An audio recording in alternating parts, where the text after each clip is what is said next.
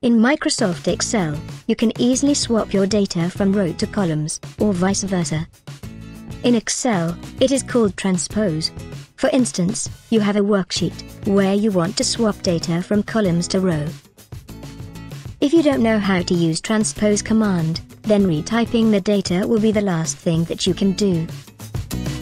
Here is how you can easily transpose data in Microsoft Excel.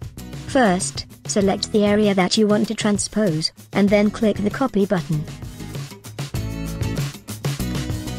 Move the pointer to another blank location, then right-click and point to Paste From, and then click Transpose.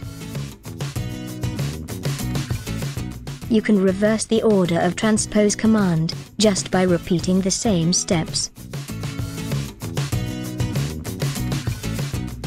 If you liked this trick, then don't forget to leave a comment, share, and hit like button. Do subscribe to our channel for more upcoming videos.